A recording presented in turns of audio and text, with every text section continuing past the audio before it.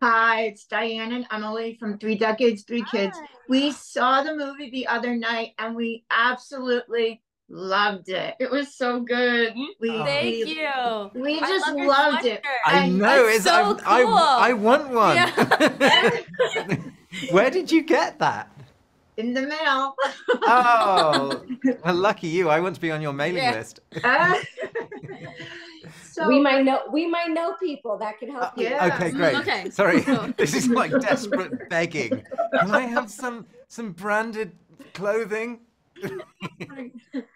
They sent us a little like a countdown calendar to the opening of the movie. So Oh, every day we wow. open another compartment and there's another surprise in there. So this was one Oh, of the surprises. wow. wow, that's Anyway, speaking of surprises, we were so happy at the movie. We laughed. We loved like the magic that came through Yes. during it. And we both got a little sentimental at Good. one or two parts, which I wasn't expecting. I was not expecting that. And my daughter's like a lot tougher than I am. And so I wanted to know, like, were those parts like were they put there on purpose? Like how like I don't know. It was kind of emotional. I wasn't expecting it to be as emotional as it was.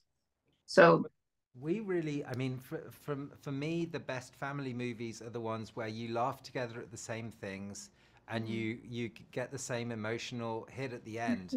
I'm never really a fan of those things where you go, here's a scene for the kids, here's a scene for the grown-ups, because I feel the great thing about watching a movie together is you feel the same things at the same time.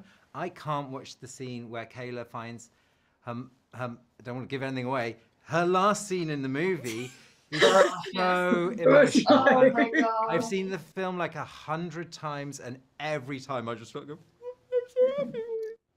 she's so great. I cried too. I forgot Yeah, I was even in the okay. movie. I was just into it. I was so into I forgot I was even a part of it. I was just like watching it and I was like, oh my gosh, that is so sad. But like so great. It was Yeah. so good. And then I have to ask about the giraffe. Was the giraffe real or was it what No. tell us about the giraffe. It wasn't real. It was a guy holding like like a styrofoam like black like head looking thing, but it was cool. I liked it. And I was like yeah, this will turn into a giraffe at some Yeah, point. I So I know swear. that I know what it would look like. So I was fine. And I got a daughter who was 5, just 5. So when she was 4, I showed her that scene, and she said, and she sort of watched it and didn't really say anything. And then about 2 days later, she went, "Dada, is there a giraffe in your office?" Okay, the giraffe works. That's good. And of course, I said yes because I. Well, now everyone's going to be asking for a giraffe instead of a pet cat or a pet dog. So Exactly. you started a new trend.